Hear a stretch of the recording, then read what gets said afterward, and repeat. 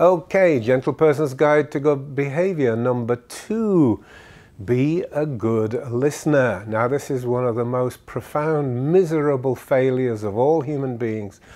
It's a bit of a generalization to say nobody listens to anybody, really, but it's very close to the truth. And certainly we can say almost nobody, almost never listens to other people. Yes, we do sometimes, but mostly, we don't.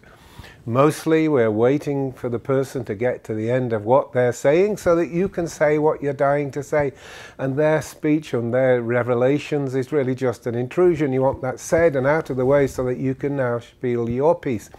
And how many times do you, be honest, how many times do you already know what you're going to say? So you know what you're waiting to say. In other words, what the other person is telling you is not of the slightest bit of interest, isn't going to make any difference because you've already decided what you're going to say.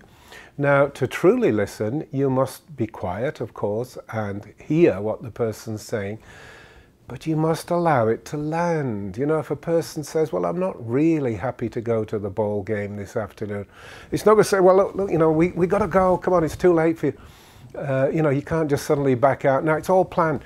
That means you're not really listening, okay? Now, if you let it really land and the person says, I'm not really happy going to the ball game.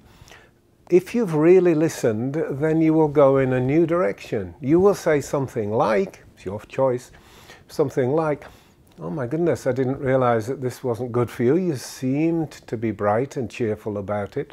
Maybe that was just you being positive for me. Well, okay, I understand. You don't want to come. Is it a problem if I go? Will you be okay if I'm gone for 3 hours and I go to the ball game anyway, myself? Surely that's okay. And of course the dialogue that unravels depends. If the person says, no, I want you to stay with me, then you've got a discussion on your hands. That person is obviously clearly being difficult. Why would they say that? And you do need to do some things to clean up the act overall. We'll come to that much later in the course, something that we call clearing up crashes of accord. Accord is togetherness and loving, and if it crashes, like in a computer crash, then you've got a quarrel. Nobody's really listening to anybody. The language is often heated and very unpleasant. Crash of accord. Okay, but that's not what this is about. This is about simply listening. And in fact, you'll avoid an awful lot of, a large number of crashes of accord if you just have the wit and the sense to actually listen more to people. What's annoying, you must know this, when you get nearly to the end of what you're saying, and then the person starts speaking. So you thought they were listening, and they weren't. What do? Well, you have to have some way to deal with it, of course. I mean, yesterday it happened to me with a person right here in the house in my kitchen. And I had to put my hand on his upper arm here and say, please, just let me finish. And I had a few more words to say that completed my thought. And then I looked into his eyes to be sure he'd really understood it. Well, I didn't think he had. But anyway, it was his turn to speak, and I sincerely made an effort to listen to him.